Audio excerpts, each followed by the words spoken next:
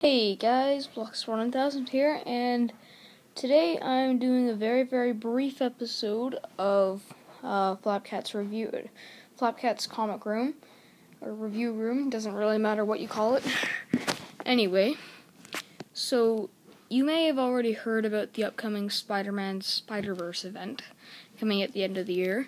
Looks pretty awesome. It's going to be a big team-up featuring every single alternate universe Spider-Man ever.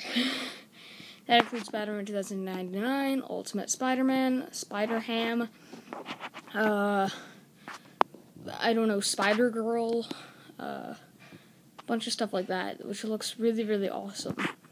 And, honestly, in Superior Spider-Man number 32 and 33, coming later this summer, are going to kick off the series. Anyway, I was reading the Spider-Verse teaser in the Free Comic Book Day Guardians of the Galaxy issue that came out in May. Anyway, at one point at the end, I read it on the Digital Comics app, and in this teaser, one of the alternate Spider-Man, who turns out to be like a Shakespearean performer Spider-Man, in like the Renaissance times. Anyway, he's performing, and all of a sudden Morlun, who's gonna be the villain in this event, he comes and just murders this Spider-Man.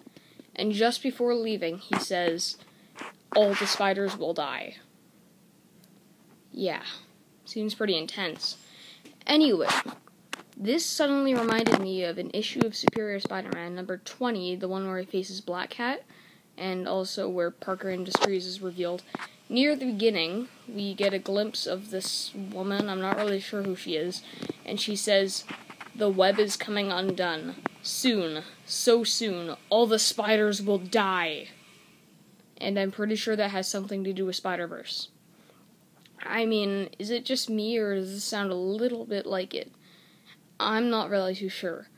But, if you guys have any theories, please comment. And, I'm so excited for Spider-Verse. Starts with Amazing Spider-Man number 9. And it gets kicked off with the Edge of Spider-Verse. Check out Superior Spider-Man number 32 and 33. Edge of Spider-Verse number 1 to 5. Amazing Spider-Man number 7 and 8. And Spider-Man 2099 number 5.